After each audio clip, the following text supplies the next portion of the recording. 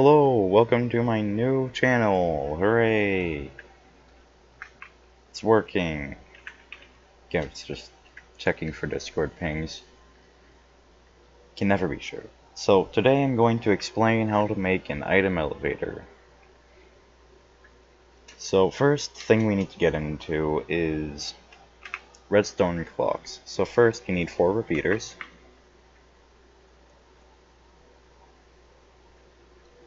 I know I'm doing this in creative mode, so I only need 1. Ha ha ha. And then you need 4 redstone. That's all you need to make the clock itself. Oh wait, and you also need a power source, so redstone torch, I guess.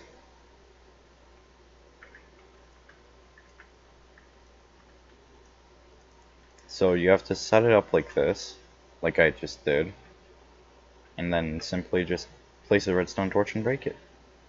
It's as easy as that. Now you have a redstone clock. Now this just repeats a redstone signal, so you can have a dispenser that constantly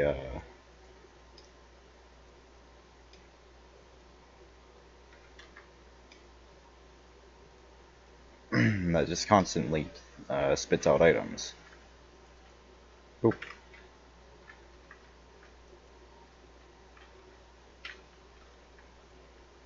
That's actually about all it's really good for. Now, how does this have to do with an item elevator? First thing you need with this item elevator is a dropper. And you need the dropper to be connected to a redstone clock because of stuff. And also, in my opinion, I just like it underground. Wait, is it able? Okay, good. And then you need glass.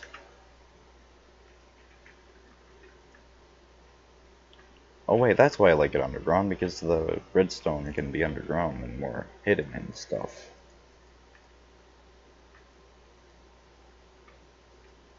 It can still shoot stuff, no it can't, okay. I don't know what to do here. You can't hide it, I guess. And so then, what you do is just build kind of like a pillar shape that exists.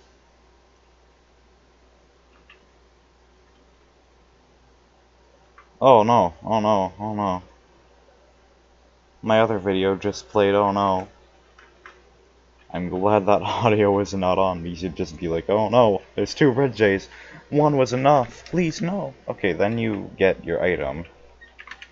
So, let's just pretend that I actually have this much diamonds in any survival world.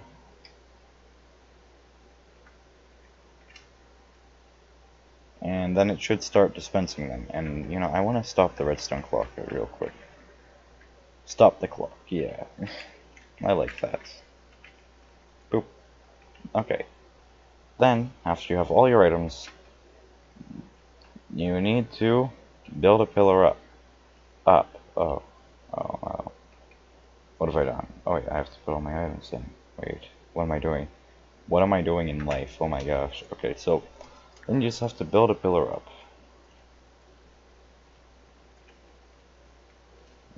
And that's it. You just have to power it. Now, you may be thinking, is there an easier way to power it that's less precise and stuff? And the answer to that is yes. So first you need an observer,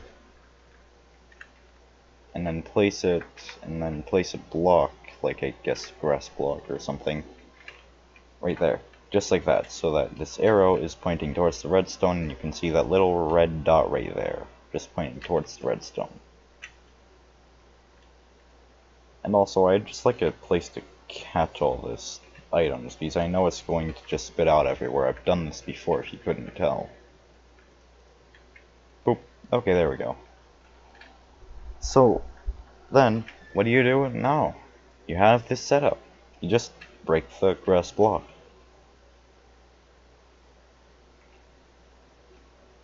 That's it. Your own personal item elevator, unless someone decides that they want to steal your items.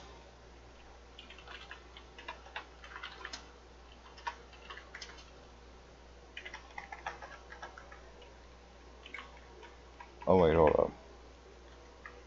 Hold up, I forgot a thing.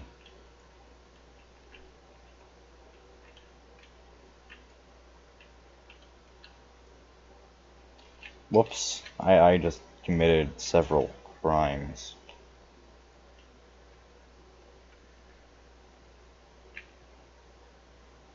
I was hoping that I could stop the spawning or the despawning of all the diamonds, but nah, I couldn't. And so here it is. Yep, this is about it.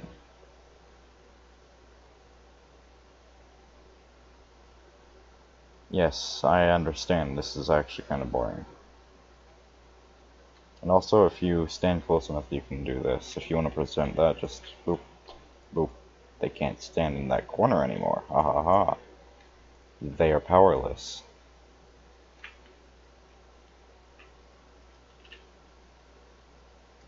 Boop. See, everything's good.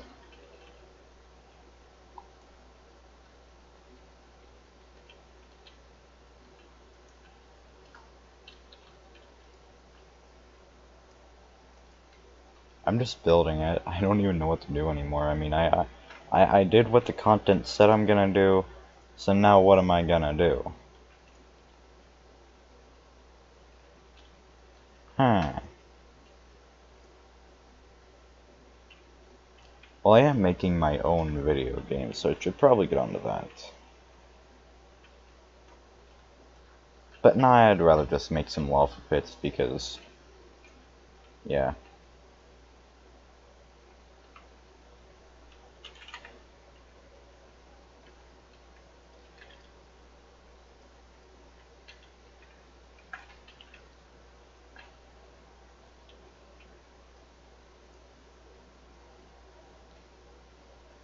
You won't. Okay, now it's time to show you what I was gonna do with this. An outro. So, yeah. So if you like this video, then like the video. There's no other logical thing you can do. If you liked the video, you should just like the video. And if you really feel like you just forgot the wrong origin and decide to jump into some lava in survival mode, then you should subscribe. Anyway, goodbye.